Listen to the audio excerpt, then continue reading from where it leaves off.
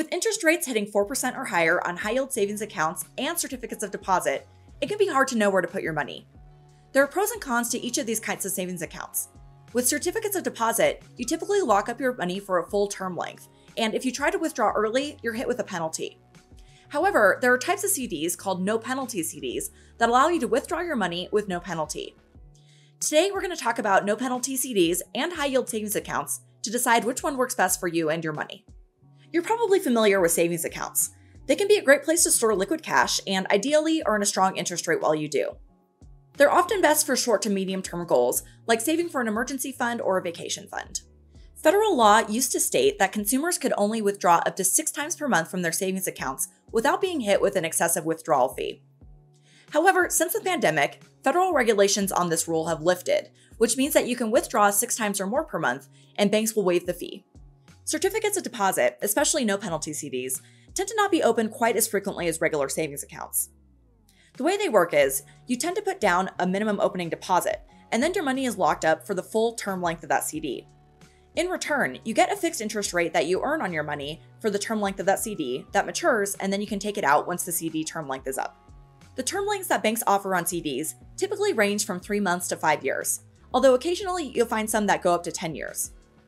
Credit unions often offer their own version of certificates of deposit as well, called share certificates, and they function basically the same as traditional bank CDs.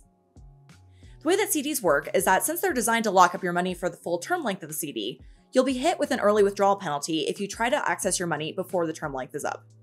The difference between a regular CD and a no-penalty CD is that no-penalty CDs don't charge you with the penalty if you decide to access your money before the end of the term length. This can make it a more flexible option than a regular CD, although you could miss out on the interest that you would earn if you kept your money in for the full term length of that no-penalty CD. No-penalty CDs also don't usually allow partial withdrawals, which means that once you do decide to access your money in the no-penalty CD, you're essentially cashing out and you'll have to take all your money out. So what are the pros and cons of each of these types of accounts?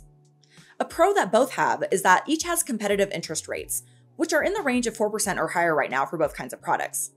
That makes both of them a great place to put liquid cash as a way to earn interest. Also, with a no-penalty CD, you won't be hit with a fee for trying to access your money.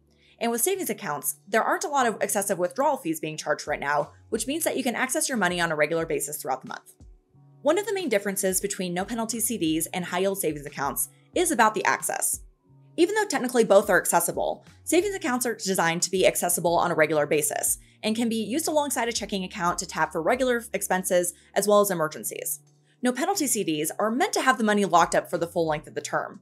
And although you can withdraw early, you can only really do it once, because CDs are meant to keep your money in one place for an extended period of time. Another major difference between high-yield savings accounts and no-penalty CDs is interest rates and the way they work for each product. When you open a savings account, you typically open with a particular interest rate, but that rate could fluctuate on any day at any time. If there's something going on in the larger economy, such as the Fed raising interest rates, your bank will likely follow suit and increase interest rates. However, that could also mean that interest rates could go down at any given time. With a no-penalty CD, your money is locked in at a particular interest rate that you're guaranteed to earn over the course of that CD. So even though that could really lock in an interest rate that works well for you, it also means that you could miss out on higher interest rates that become available as your money is locked up in that CD. So it's a good idea to weigh those two options when you're considering the interest rate between savings accounts and CDs. If you're trying to choose between a no-penalty CD and a high-yield savings account, it can be helpful to define your savings goals. Take a look at the money that you have on hand. If you have a lump sum that you're not going to need for a while, a no-penalty CD could be a really great option because you'll earn a guaranteed rate of return on that cash by the time the CD term length is up. You can also have the flexibility of withdrawing that cash whenever you're going to need it over the course of that CD term length. If you're looking to build your savings on a slower basis and you want to be able to access it and have the flexibility of getting that money on a regular basis, a high-yield savings account could be a really great option. If both types of accounts are appealing to you for different reasons, just remember, you can open both. Take whatever set amount of money you have that you're not going to need to access for a while and put it into a no-penalty CD where it'll earn a guaranteed rate of return. Then, with whatever money is left over, open a high-yield savings account where you'll be able to access that money and gradually build your savings over time. When it comes to opening any kind of account at a bank or credit union, it's important to read the fine print to see what's expected of you, as well as to make sure that the institution is federally insured. Try to look for an account that has no monthly fees or minimum balance requirements And you want to make sure to research what kind of customer service that bank or credit union offers to make sure it's going to align with what you expect. And of course, be sure to comparison shop to make sure that you're getting the best interest rate on your accounts. Interest rates are really competitive right now, and consumers have a lot of options when it comes to their banking. Shopping around for a higher interest rate could be a really great move because you'll be able to earn more on your money in a shorter period of time, allowing you to meet your savings goals even faster.